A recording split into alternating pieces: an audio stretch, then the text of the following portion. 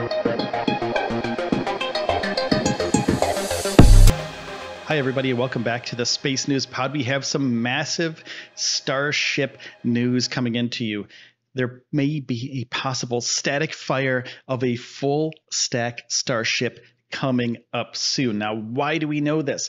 So on February 13th, 2022, at about 3 o'clock p.m., there was the first deliveries of methane to the orbital tank farm.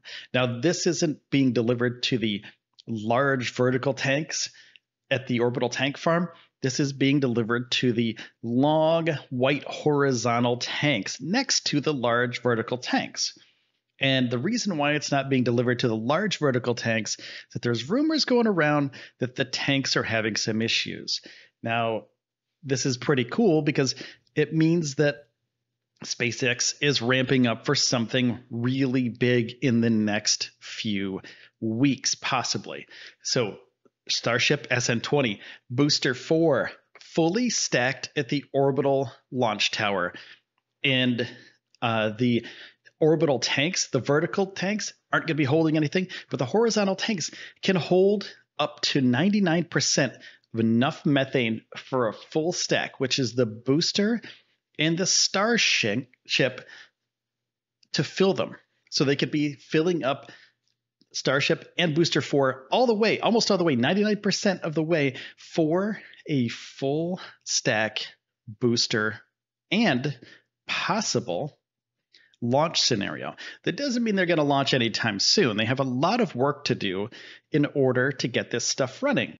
If you like Starbase content, if you like Starship content, please hit the like button and the subscribe button, because every day I go down to Starbase, I shoot this video and I make these videos for you. So stay tuned. Hit the subscribe button. Thank you. Now, they could be testing the tanks themselves to see how they hold this methane. They could be testing the pumps as well. And they also could be testing all the interior and exterior plumbing going from these tanks to the booster and to the Starship in the next couple days. So let's take a look at some information we have that could kind of cue us in to what's going to be happening with this Starship methane delivery to the booster and to the Starship. So today is the 13th. That's when the stuff was delivered. That's when the methane was delivered. Monday, the 14th, there's a road closure scheduled from 10 a.m. to 10 p.m. Usually, SpaceX closes the road for something important.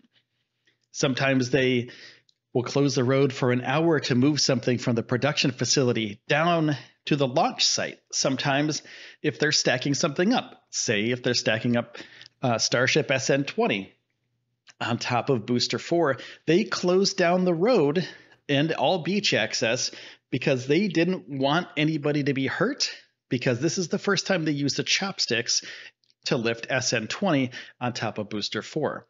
Now, it's a closure from 10 a.m. to 10 p.m. That's a 12-hour closure. Could they be testing the methane tanks? If a methane tank bursts or if pipes burst, it could be a bad thing. Methane, dangerous. And if a pipe bursts, pipes are made out of metal. They're shrapnel. Don't want anybody around, so close the beach access off, close off the road between 10 a.m. and 10 p.m. while they're testing these things. Now, we have a backup testing date on Tuesday between 10 a.m. and 10 p.m. So the next day after that is Thursday. So they'll be skipping Wednesday of this week, which is kind of weird. So Monday and Tuesday, 10 a.m. to 10 p.m. So that could be deliveries and testing for the orbital tank farm Booster 4 Starship SN20. And then they could skip a day, prep, and then Thursday there's another road closure from 10 a.m. to 10 p.m. But then we have a really weird road closure on Friday, February 18th, between 6 a.m. and 4 p.m. This is all Central Standard Time, 6 a.m. to 4 p.m. Could there be a static fire this Friday, the 18th, between 6 a.m. and 4 p.m.? 6 a.m., usually nobody's down there. whether it's people going to the beach, fisher people, everybody that's down there, nobody is awake that early. Usually there are a few people that go down that early to get daybreak waves and stuff, but usually no one's down there. So closing at 6 a.m. till 4 p.m., that's great. And also, SpaceX doesn't close the roads on weekends. So doing it early on Friday gives them all day to work on the orbital tank farm, Booster 4, filling it up, and then possibly filling up Ship 20. Could we get a static fire of Booster 4 and Ship 20 on Friday, February 18th, anytime between 6 a.m. and 4 p.m.? We also have to look at the weather. Now, the weather is important too, because they need good weather in order to operate their systems. It's not, it's very high engineering here, so they need good weather to operate these things. Monday, it's going to be sunny. 67 is the high. Wind chill, it's about 13 miles per hour, 8 to 13 miles per hour wind. And then Monday night, about the same. Goes down to 53 miles per hour. Tuesday, 74 degrees. Winds as high as 23 miles per hour. It's getting a little bit iffy there. So Tuesday, for the static fire, it's possible, but it's on the edge of maybe not probable at that point. Wednesday, they're going to be skipping Wednesday, so we're going to skip the weather for Wednesday. Thursday, sunny with a high near 75, winds between 9 and 17 with gusts up to 22. They're right on the Gulf of Mexico here. So all the Gulf winds just blow right across. It's all flat too. There's nothing to stop those winds. Now Friday, mostly sunny, high near 60, northern wind around 14. Friday sounds like the perfect day to do a static fire of Booster 4 full stack with Ship 20. Now they're not going to static fire Ship 20. They're just going to static fire Booster 4 if they do get to it this week.